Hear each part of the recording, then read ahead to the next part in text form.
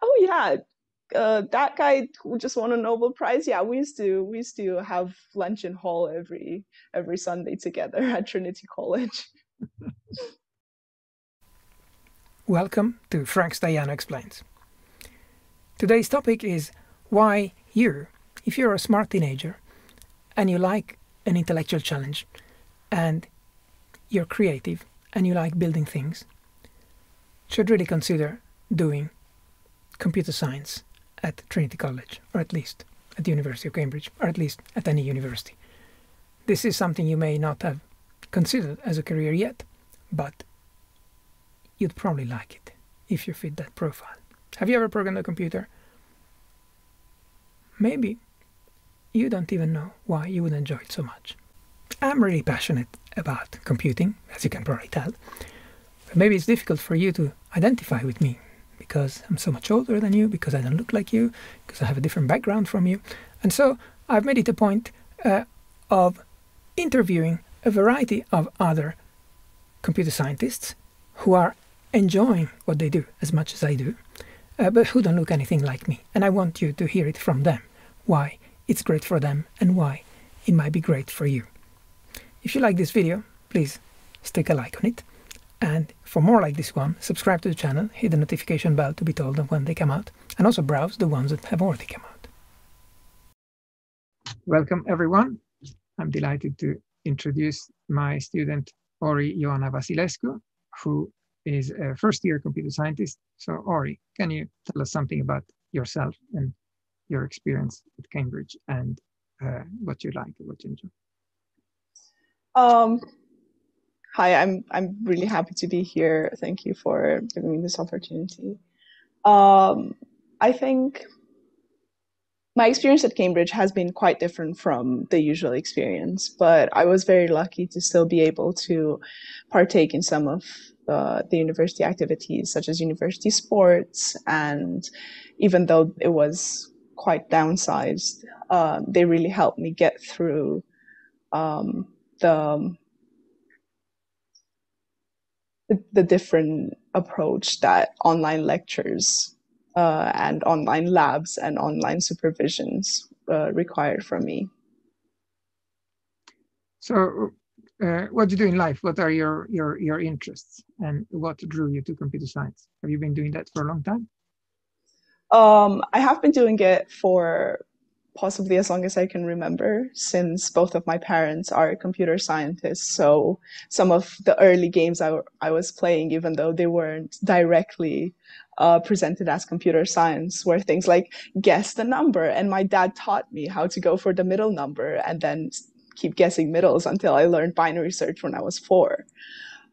So I guess my interest in computer science has been going for a long time, longer than I even realized it was an interest for computer science.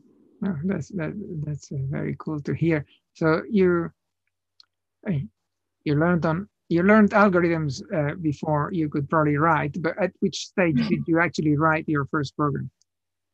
Um, I actually didn't write my first line of code until I was in high school, at which time I did start to pick it up quite fast, and it felt like second nature to me, and I've been doing it ever since. What's your first programming language?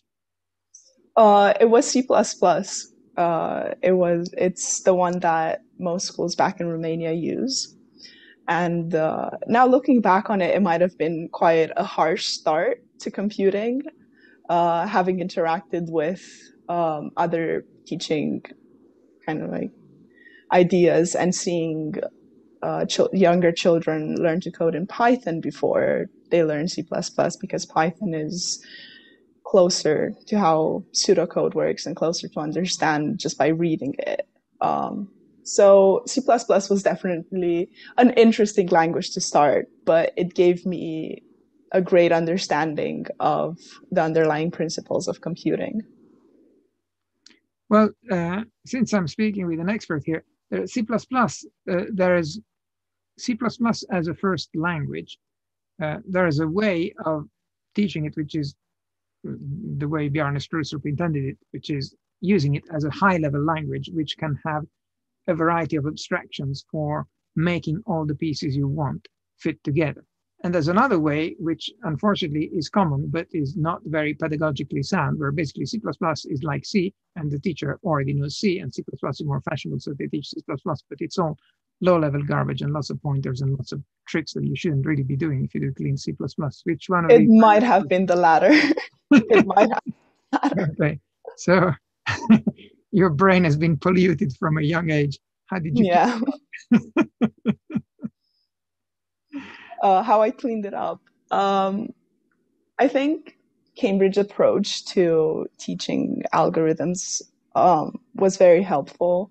We were doing OCaml in first term, and OCaml is a language that I hadn't heard of before Cambridge. I don't know anyone who had contact with it before Cambridge, which made it an amazing starting ground for everyone who was coming here, because it allowed us to all have to learn something, to all have to kind of like think about things in a different way. And it gave us the opportunity to still have those kinds of conversations that help learning, that the kinds of conversations that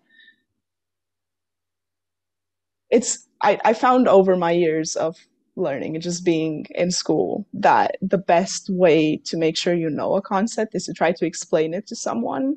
And so I've always been an advocate for discussing and talking through solutions with your peers.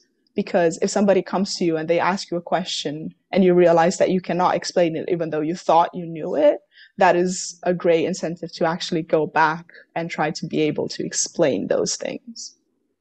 So having OCaml as a language that nobody knew meant that we all had to go through that process of learning to explain things in OCaml. Well, I'm glad you picked up on that. That's all very much on purpose. The computer science tripos attracts very bright people from all over the world, but with widely different backgrounds and school preparation experience. And we have to cater for people like you who basically done programming in their breast milk, and people who never programmed before university. I mean, they're rare and rarer these days, but nominally, we don't require people to know how to program before they come to Cambridge, and therefore we have to offer something that suits all of them. Now, if we do something where we teach programming from zero, we can do that, but we are going to bore to death people like you. So by introducing as the first course OCaml, which is a functional programming language that, as you said, basically nobody's heard of before, then we put you all on an even ground, and your experience with traditional imperative languages is not that helpful in the sense that you have to rethink everything in a different way. And so you don't have that huge advantage that you would have over other people if our first course were similar to what you've already done for 10 years. And so we put everybody in a similar position of being starters, and you don't have a special advantage for having done programming before, but you still all face some interesting intellectual challenges. And by the sound of it, it worked. It worked. It worked. That's good. Well, you've done 1 year at Cambridge. Course-wise, what was the most interesting things that you did?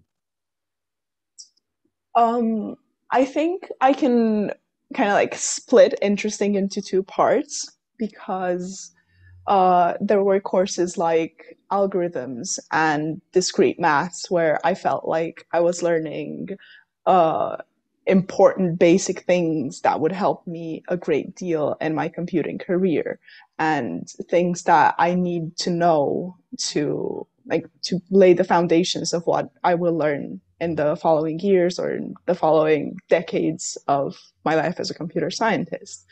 And that's the useful, interesting. That's the parts that I found interesting because I knew they would help me, and I saw how they could extend to so many other things. But at the same time, to balance out the intensity of learning those things, I also found the paper 3 modules quite interesting, because they gave me a time to breathe and a time to kind of explore branches of computer science I'm talking People who specifically are about people who are um, viewing. Sorry. yeah, paper three modules are what uh, computer scientists who are doing 50%. I don't think that's an option for us anymore. Am I? Yeah. But basically think of them as extra. And there were courses such as Introduction to Graphics or Machine Learning and Real World Data. They were interesting branches of computing that kind of gave us a taste of what it would be like to choose them. And I think they were really helpful in um, having something that's not as intense, but at the same time having something that could help us decide for future years what kind of modules we'd like to go for and what kinds of things we enjoyed and what kinds of things we didn't. So I think those are two very different, interesting things, but I found both of them interesting. So these paper three courses were the ones that were a bit more specialized than the foundational things in paper one and two. And so Yeah, having a glimpse already in your first year of things that you might do if you go into a certain branch or another branch. That's what the second it type was of. very helpful. And yeah. Yeah. Okay. Has this given you uh, an idea of where you want to specialize in your second and third year? I think I really enjoyed the graphics course, and with my past interest in video game design and things like that, I feel like that is a very common way to get into computer science. When you see video games, and you think, "Oh, that is so cool! I really want to be able to do that." I think a lot of kids will kind of have that train of thought at one point or another. Um, I think that is one aspect of my. Um, I'm thinking of the word in Romanian, of my wish to become a computer scientist, of my desire, but that makes it sound very, yeah, of my desire to become a computer scientist. Uh, and it definitely, introduction to graphics definitely gave me an interesting incentive to think about pursuing that. And at the same time, in a similar way to how OCaml taught us a different way to think, Introduction to Graphics introduced um, a different way of using things we'd learned in maths, like matrices were very much used in that course, or vectors were used now in a different context, in a different light. And I think that's one thing that I really enjoy about the courses I'm being taught at Cambridge is how they all end up linking together, but in ways that if you're not paying attention, you might miss, but that are very helpful to actually spot out and kind of like build your understanding of them through how they are linked together. That's very insightful. Did you expect that before coming to Cambridge? Um, I think I hoped for it more than expecting it. As in, it's always been mentioned in when I was like learning. When you're in school and still learning different subjects, sometimes they will try to link them together, but it may be harder, and it may be a problem of the departments not communicating properly. But when you come into university, that kind of problem dissolves because it's the same department of people interacting constantly and building these courses to some extent together. Or if somebody built the course and somebody else ends up lecturing it later, they might have knowledge of having lectured other courses and they can build that into it. And it just ends up being way better connected in university than I'd ever experienced in school before. From your history, we understand you were onto computer science early on. At what point did you decide it was going to be Cambridge for you? At what point did you make that commitment to come and apply here, and why? Um, I was so in my last 2 years of high school, college, whatever, language you're using calls it. So when I was in sixth form, the UK equivalent of sixth form, I had my math teacher and my tutor saw a potential for me to apply to Cambridge, and this was coming from a place of having some other teachers in my school having been to Cambridge, and they could give their input and experience of the university, and they recommended it for Oxford, maybe a bit subjectively. But Cambridge had always been my first choice from those discussions, and I can't say I regret it. Good to hear. And also, you specifically chose Trinity. So you applied to Trinity. We interviewed you at Trinity. You made a very good impression on us. What made you choose Trinity over the 31 colleges that are available at Cambridge? I knew Trinity was well known for mathematics and computer science, and I knew Trinity was quite a STEM subject-oriented college from what I'd heard. And I think Trinity is a prestigious college, and aiming high is always going to give better rewards.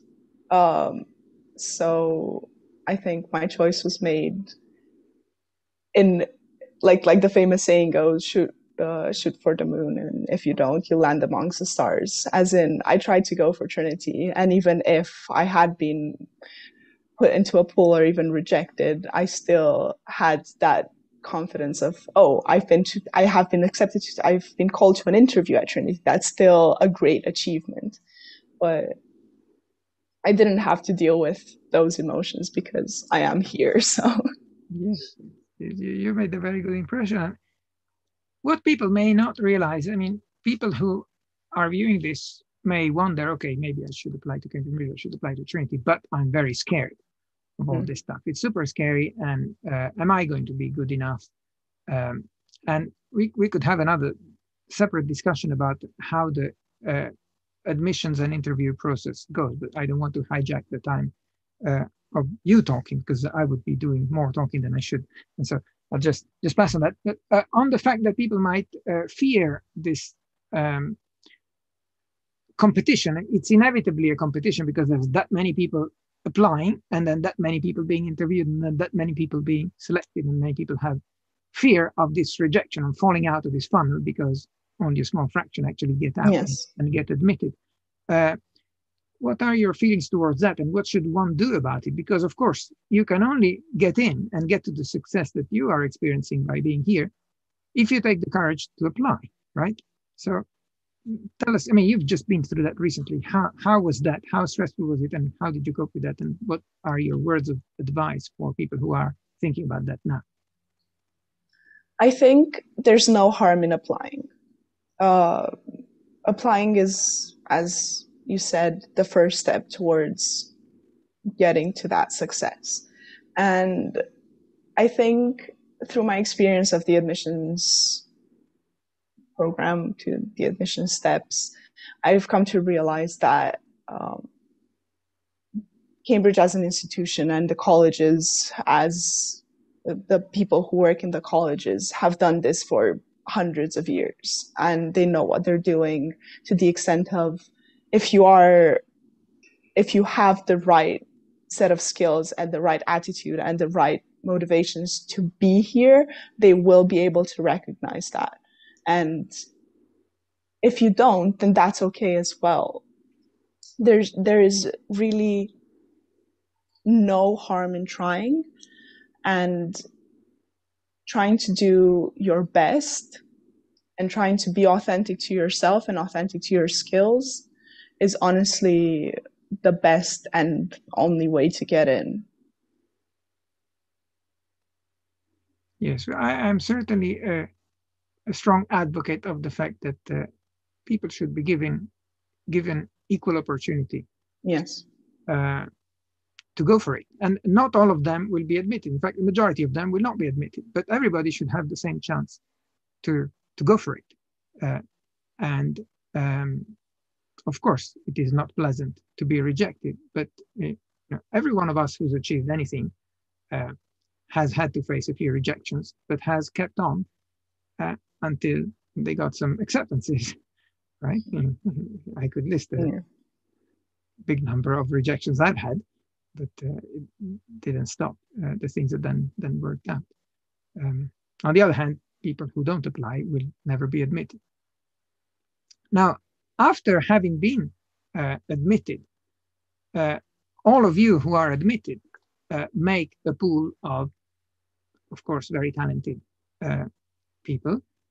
And still, within that pool, there's often a feeling of, do I really belong in here? Maybe I just got in by chance, by fluke, and all the other people look much smarter than me. Have you felt this kind of feeling that imposter syndrome is looming? And how should one deal with that? Yes, most definitely. And it was quite funny to me how very early on, I had older students and even staff members tell me that this is a possibility. This is something that a lot of people experience. Imposter syndrome, feeling that, as you mentioned, that you're here by chance and that you don't actually deserve your place and that everyone else is actually doing way better than you are, and all of those jumbled emotions. Even though I had been warned about them, it's very hard to not feel them. The kind of people who will end up in Cambridge are people who have had success in their previous careers, who have felt like school was reasonably easy, and now coming into an environment where everyone has felt that and everyone has been in a position of being the first or the second or very close to the top, and now that mathematically is impossible for everyone to still be the first or very close to the first. And at times that was even further accentuated by being part of a minority, or kind of like not fitting the stereotype of what a computer scientist should be. And going back to the admissions discussion, I sometimes had feelings like, oh, I only got admitted into this cohort because I didn't fit that, and they had to fill some sort of diversity quota that I was chosen for, which I realize is a stupid feeling, and I realize is as far away from the truth as could be.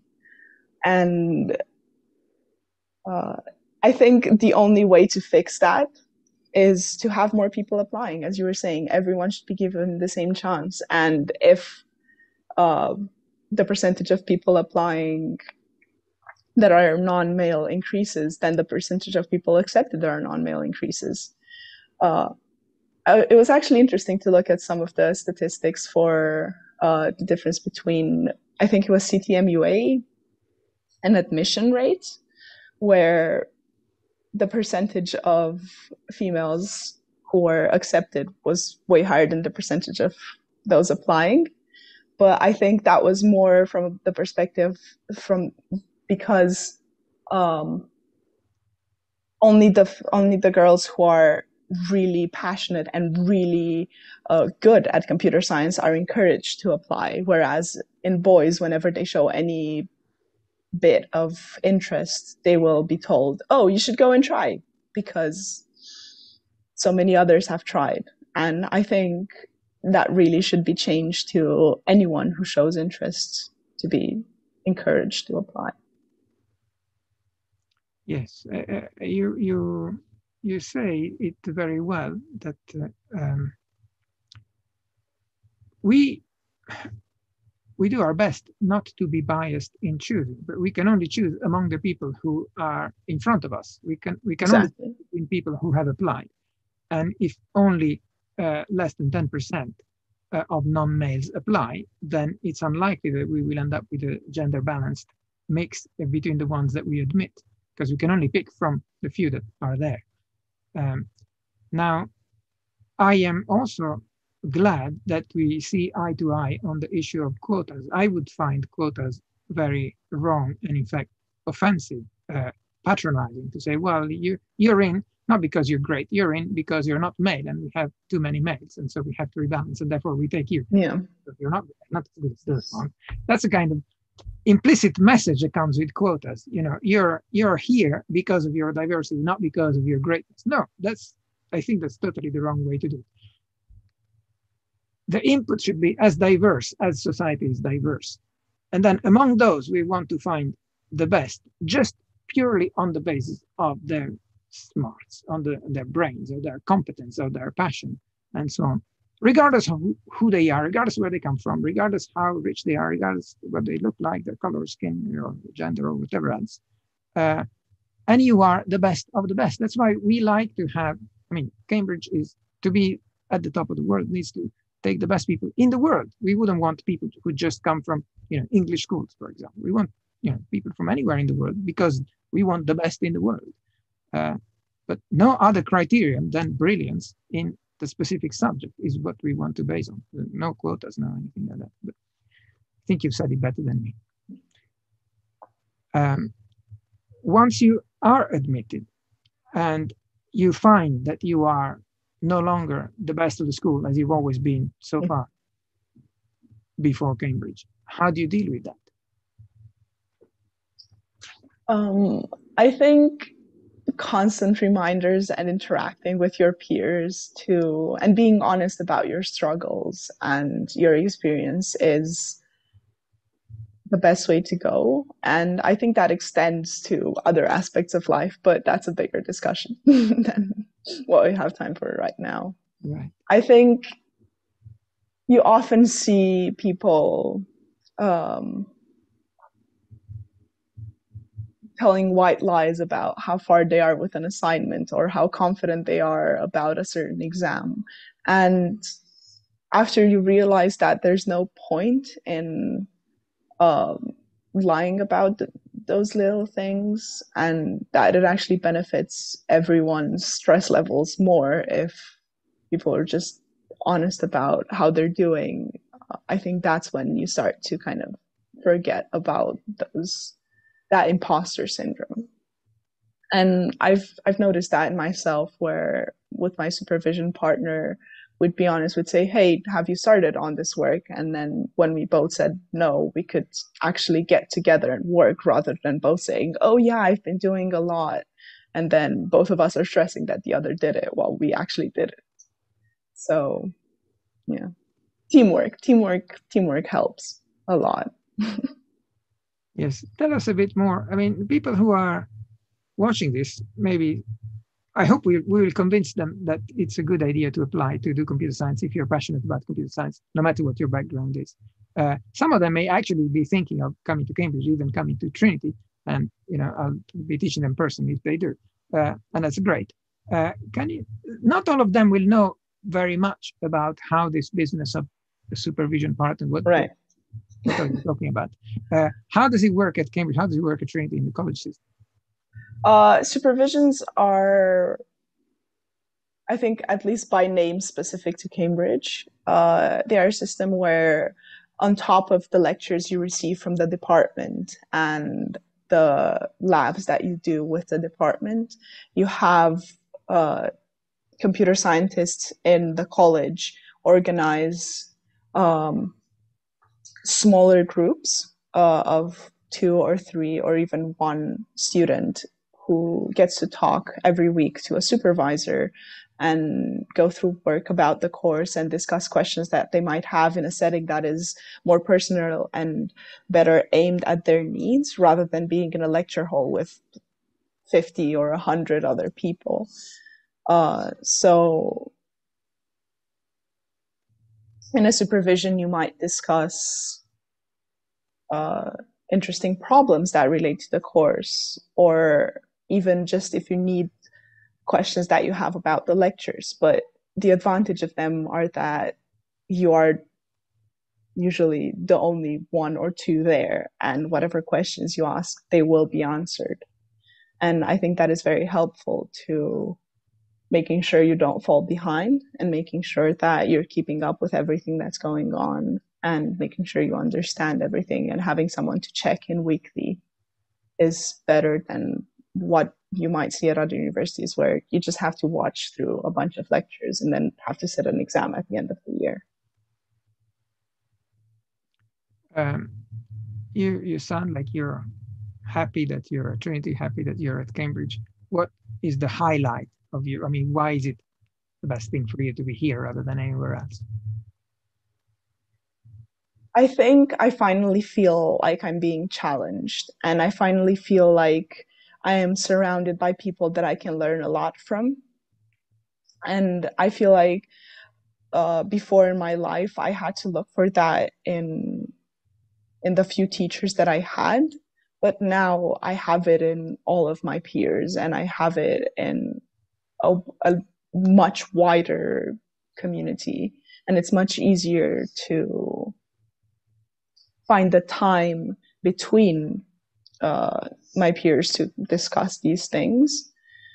And thinking into the for the future, I think having these kinds of connections with people who might go on to do great things and having those friendships laid down now uh, is not only extremely useful, but also might give some interesting and funny experiences in the future.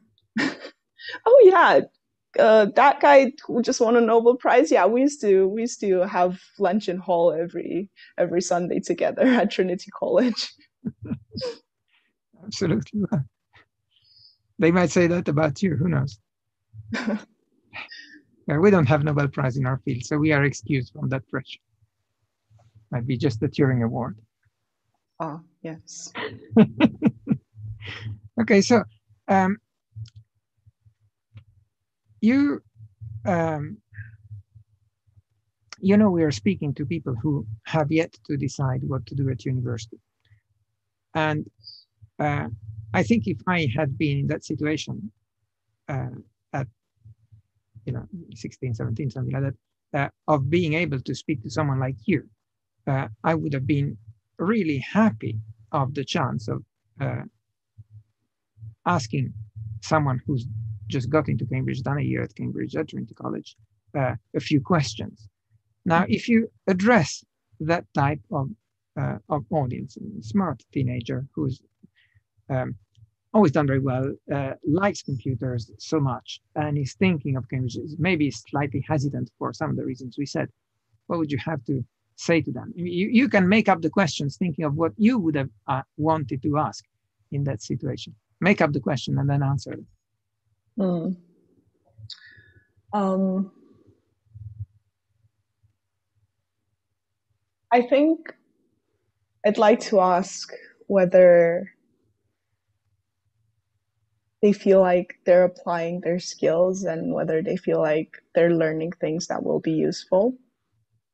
And I think computer science is very interesting in the way, or at least computer science at Cambridge um, does a very good job of creating a foundation, as I said before, in a way that might not be initially apparent from the first term or the first two terms, because we are training to be computer scientists and we are training to do a different job than computer engineers or people who take a programming course online for a couple of weeks and then go to program some web app do.